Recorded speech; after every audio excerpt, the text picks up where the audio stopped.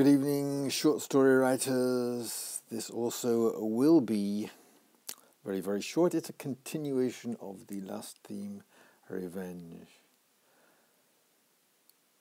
I don't think it's just me because I've had this conversation with a couple of people and I didn't start it, they brought it up.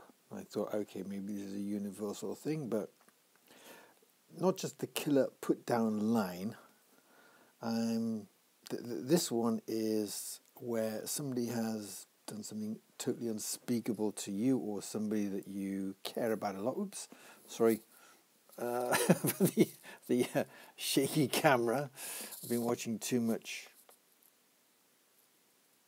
whatever those dramas are. Anyway, yeah, so I've experienced this myself. I had a car once upon a time and it got stolen, and in my head I don't know, I either found the thieves or caught them in the act or whatever, and my revenge was horrible. Or as a friend once said, suddenly you are the Terminator.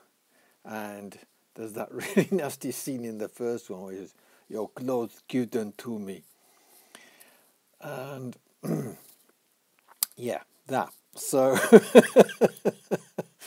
probably shouldn't laugh, but in our minds we kind of purge ourselves of the humiliation of the theft or of the slight to people who we hold dear. Have you ever noticed that? Some people, they can recount things that have happened to them and you get really outraged on their behalf and you want to go and, shall we say, crack skulls. So that's it. And again, keep it anonymous. Just write down writing exercise number 2. This is not meant to be a story. This is for you to exercise your thriller writing skills.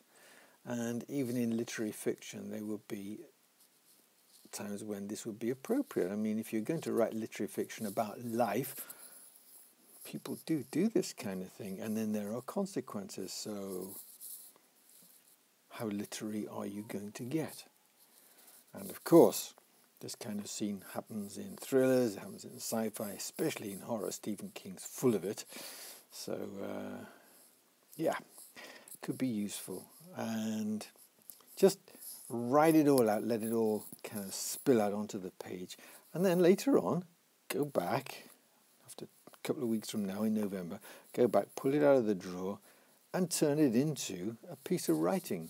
Something which flows and is readable. Okay, that's it. Happy writing. And as usual, there's a like a button and a subscribe button and all those other things. And yeah, have fun. Good night.